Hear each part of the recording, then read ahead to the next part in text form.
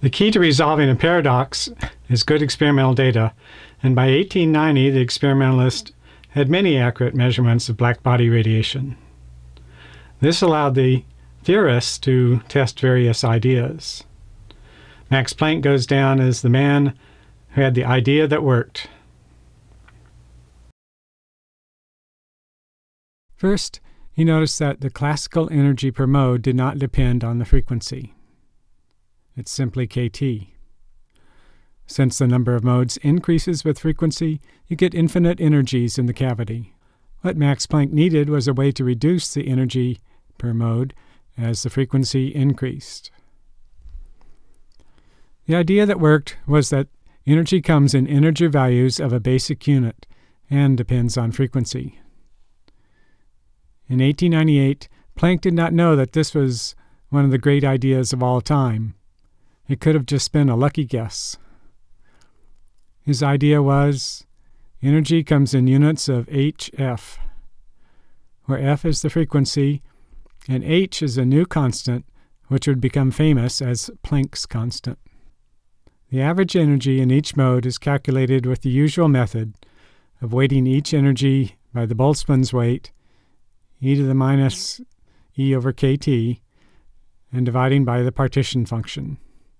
Thus we get this formula. The formula looks formidable, but it's actually just the ratio of two geometric series. You can sum it with your high school math skills, or see the attached documentation for a step-by-step explanation. Either way, you get this result.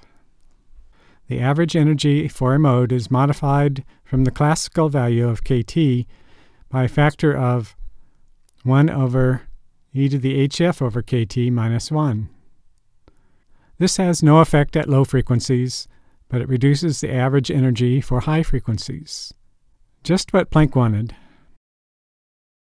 Remember the formula for the number of modes as a function of frequency. Now just multiply by the new formula for the average energy per mode, and you get a very famous result. This equation earned Planck a Nobel Prize and a place in history. It's called Planck's equation, and was the first equation to use Planck's constant, h. When Max Planck first derived the equation in 1899, he found it would fit the experimental data if the constant h was adjusted to be 6.6 times 10 to the minus 34 Newton meters squared. Little did he know that this constant would show up time and time again in explanations of many other phenomena. Unlike Boltzmann's constant, no theory to date has been able to explain its value. People are starting to call it a fundamental constant.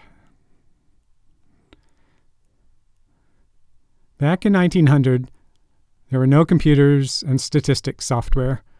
To show that the equation worked, physicists just plotted their experimental data with the equation's predictions. Planck's equation fit the experimental data better than any other proposal. It solved the ultraviolet catastrophe at high frequencies and merged with the classical theory at low frequencies. Planck's theory was considered a major accomplishment. It would take many years before it was realized to be a major breakthrough. We'll get to that story soon, but first we're going to insert a video on other ways of deriving Planck's equation. I think you'll find it fascinating.